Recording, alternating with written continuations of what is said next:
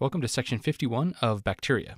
This is our bacteria overview figure, and in this video we will be discussing three species within the Rickettsia genus, Rickettsia Prowazekii, Rickettsia Prowazekii, and Rickettsia Typhi, which you can see right here. Our story takes place in the Rocky Mountains. You can see the pretty Rocky Mountains surrounding this little valley, and these Rocky Mountains represent Rocky Mountain spotted fever, which is caused by Rickettsia Prowazekii. Now look at this cabin. It's practically destroyed. There must be some strange things happening in these Rocky Mountains. Anyways, this destroyed roof and wall represent the fact that Rickettsia species do not have a cell wall. So absent wall and roof for no cell wall. Now look at this guy who's spray painting this dilapidated cabin. He's putting red spots all over it. These spots are to help you remember this spot in Rocky Mountain spotted fever. So spots on the cabin in the Rocky Mountains stands for Rocky Mountain spotted fever. Now let's talk about the symptoms. The symptoms of Rocky Mountain spotted fever will be demonstrated by this poor fellow tied up here on the bed. He is pretty sick, as you will soon learn. Right now, just focus on the fact that he is dressed as a big tick. He came to the Rocky Mountains to fight off the fleas using his tick-like abilities. At least that's what he believes. To his credit, there is in fact a monstrous swarm of fleas in the story. We'll just introduce those later. That still doesn't mean that he has tick-like abilities. But anyways, when this crazy tick man saw that he couldn't defeat the fleas, he lost his mind and needed to be strapped down for his own safety. In any case, this man dressed as a tick will help you remember that Rocky Mountain spotted fever is spread by ticks. So don't get any tick bites while you're in the Rocky Mountains, or you might end up like this guy. If you look closely, you can see that he's strapped to the bed by his wrists and ankles. These straps are causing horrible rashes, and all that wiggling he's doing is probably worsening that chafing. Anyways, the location of these rashes will help you remember that Rocky Mountain spotted fever has a rash that starts at the wrists and ankles and then spreads from there. Here is an image of a child with Rocky Mountain spotted fever, and you can see this rash covering his entire wrist. And from the wrist, it would spread towards his trunk, up his arm. If you couldn't already tell, this sickly tick guy is pretty delirious. In fact, that's why he was strapped down in the first place. The guy thinks that dressing like a tick will give him superhuman abilities. So obviously he's a bit confused. So anyways, the fact that he looks delirious and confused is to help you remember that Rocky Mountain spotted fever often causes confusion. As with many infections, Rocky Mountain spotted fever causes fevers and sweating.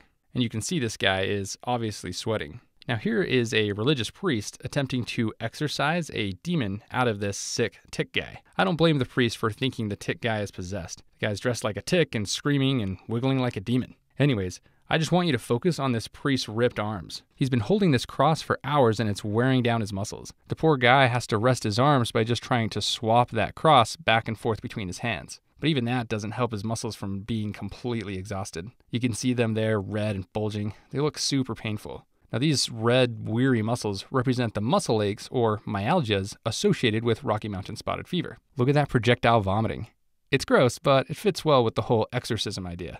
Anyways, this represents projectile vomiting that occurs with Rocky Mountain spotted fever. Now this woman here is trying to do her part to fight the demon. All she had was her trusty tennis racket, and she's been using it to whack this confused guy all day. Anyways, this racket stands for Rickettsia Prowazekii, and Rickettsia Prowazekii is the bacteria that causes Rocky Mountain spotted fever. And don't let this be confusing. Rickettsia is the genus, Rickettsii is the species. There are two other species to know about, neither of which are called Rickettsii. They are called Prowazekii and Typhi. Since these two have different species names, we are not going to use rackets to represent them. So the species Rickettsia Prowazekii will be represented with a tennis racket. So this tennis racket represents everything we've discussed so far with Rocky Mountain spotted fever, Rickettsia Prowazekii. Now let's talk about the next rickettsial species, starting with Rickettsia Typhi. You can see that the sign reads, "Welcome to Typhoon Country." I guess they get a lot of typhoons in this area. So many typhoons that it warranted a sign. Now this typhoon warning represents Rickettsia Typhi, and typhus is actually the name of the disease that Rickettsia Typhi causes. But an important point of clarification is that typhus is not the same thing as typhoid fever. Typhoid fever is discussed in the video on Salmonella typhi. So again, typhoon for Rickettsia Typhi causing typhus. Let's look closely at that typhoon.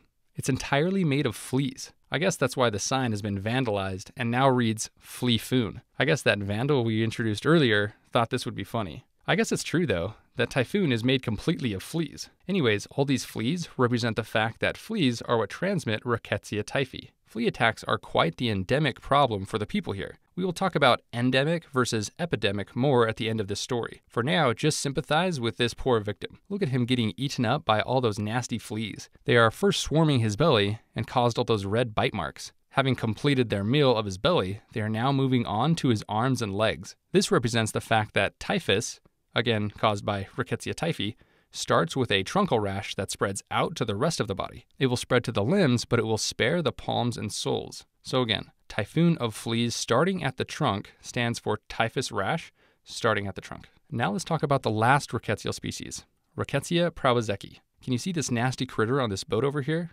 It's prowling. Prowling for Prowazekii. By definition, prowling means to move with stealth in order to catch prey, so it's safe to assume this monstrous bug has a victim in its sights. So, prowling for Prowazekii. Now, Rickettsia Prowazekii is another cause of typhus, so a rash that starts on the trunk and spreads out from there. Now, the owner of this boat likes to host pedicure parties. Now, pedicure sounds like pediculus, as in pediculus species, also known as lice. You can see these boat passengers have gotten off the boat for their promised pedicure. Nothing wrong with getting your nails done. Now, this prowling monster on the boat is a louse, and louse is singular for lice. But the fact that it's on the pedicure boat should remind you that lice is the same as pediculus. Now, pediculus species are discussed in the parasites video, so don't stress out about the details of this parasite now. Just know this, the louse is prowling. So this means that pediculus species, or lice, transmit Rickettsia Prowazekii. Now we can kind of see into the back of the boat here. These are lice eggs, so this boat will leave this little valley and enter another destination. As it leaves, it carries with it these nasty eggs, which will hatch and release all kinds of prowling lice on a new land. This idea emphasizes the fact that Rickettsia Prowazekii causes epidemic typhus. By definition, epidemic means an outbreak or a new infestation. And this is an important point. Rickettsia Prowazekii causes epidemic or outbreak typhus. Now contrast this to the local and regular flea infestation. This sign reminds us that typhus is endemic to this region, meaning it exists permanently here. So again, the sign indicating that typhoons happen here stands for Rickettsia typhi causes endemic typhus, whereas the boat carrying an infestation to a new land represents epidemic typhus. Now let's talk about things that apply to all Rickettsia species. First, let's look at this kid here with that cage. He was forced to go on this little pedicure party with his mom. To keep himself from dying of boredom, he caught this giant louse creature and put it in a cage. It appears like he wants to keep it as a pet. He knows he shouldn't have it, so he's trying to cover it up and keep it quiet. This trapped monster represents the fact that Rickettsia species are obligate intracellular bacteria, meaning they must stay inside host cells to survive. So again, caged monster for obligate intracellular. Now, some people in the area have noticed an unnatural amount of bugs coming from the river. This includes the big pediculus bugs prowling around, as well as the fleas in that flea foon. Anyways, they complained to the city and got a worker over here right away. It looks like the city worker is trying to clean the river by dumping chlorine into it. And that's just too little too late. But anyways, he means well. And this chlorine represents chloramphenicol. Chloramphenicol is a treatment for Rickettsia species. It can kill Rickettsia rickettsii, Rickettsia typhi, or Rickettsia Prowazekii. So again, chlorine for chloramphenicol. Now, for reasons we don't know, this city guy tends to get teased quite a bit. Look at this guy on the dirt bike, whack him on the back of the head. This dirt bike stands for doxycycline. Now, doxycycline tends to be a better first choice for treating Rickettsia infections. So you'd choose that over chloramphenicol. And that's because chloramphenicol has a fairly bad side effect profile, and it's used mainly in developing countries. So again, dirt bike for doxycycline. Now let's add this pregnant passenger to the dirt bike. She represents the fact that even if you go for the ideal drug, doxycycline, you still need to be mindful of pregnant individuals. Doxycycline is a tetracycline, which can hurt the fetus. Now, some fun things happen on this river when the pedicure party passes by. The party has arranged for this man to come by with his pet whale to give a performance behind the boat. This whale adds to the excitement surrounding pedicure party day. And whale sounds like weil-felix test. Now, the weil-felix test is a way that Rickettsia species can be diagnosed. The weil-felix test is a very old test that's based on a simple premise. The body will form antibodies against Rickettsia species. These same antibodies can cross-react when exposed to proteus antigens. So, to do a weil-felix test, take the patient's serum and expose it to proteus antigens. This can be performed by using a slide test or a tube test. On the slide, if the blood, which you can see right here, is exposed to the proteus antigen and then agglutinates rapidly, then that's a positive test. In the tube series, blood is added at different serum dilutions. You can see it's less over here and more concentrated over here.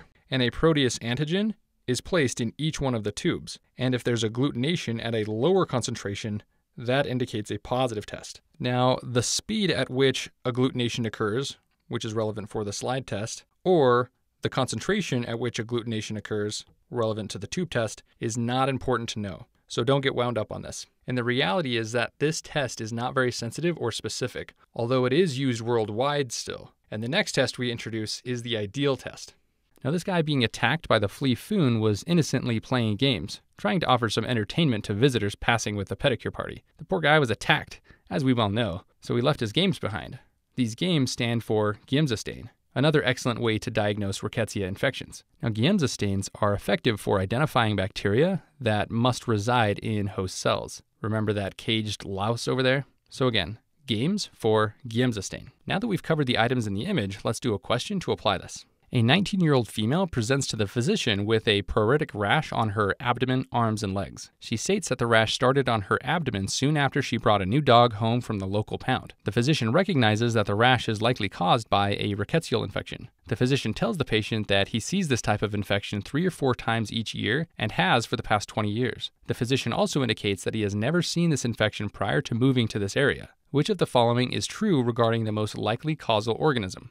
A. It will appear purple on a gram stain. B. It is spread by ticks endemic to the area. C. It is spread by an organism belonging to the pediculus genus. Or D. A tetracycline should be administered. Now, hopefully you noticed that this rash started on her trunk and spread outward. She says it started on her abdomen, and now it's on her arms and legs as well. So we're thinking of Rickettsia Prowazekii or Rickettsia Typhi, either of which cause typhus. And we are also told that we should be thinking of an endemic form of typhus. This clue was given when the physician states that he sees this type of infection 3 or 4 times each year and has for the past 20 years. And he's never seen the infection prior to moving to this area. This indicates an endemic problem. So which of these 2 rickettsial species causes endemic typhus? That would be Rickettsia typhi. Recall that welcome sign that reminds people that typhoons occur regularly here in this region, which will help you remember endemic typhus. With this in mind, the correct answer is D. A tetracycline should be administered. Now, doxycycline is the type of tetracycline that you're going to be using. Now, choice A is wrong because this bacteria does not gram stain well, since it's an obligate intracellular organism. That's why you need the weil-felix test or Giemsa stains to diagnose this. Now, choice B is wrong because Rickettsia typhus or Rickettsia typhi is spread by fleas. Remember the flea? Ticks, on the other hand, spread Rickettsia rickettsii, which causes Rocky Mountain spotted fever, not endemic typhus. Now, choice C is wrong because pediculus species, or lice, spread Rickettsia Prowazekii. Remember the bug prowling around the pedicure party? Now, since it was on the boat traveling away to another area, it was going to cause epidemic or outbreak typhus, not the endemic typhus we're dealing with here. And that should be all you need to know about Rickettsia species.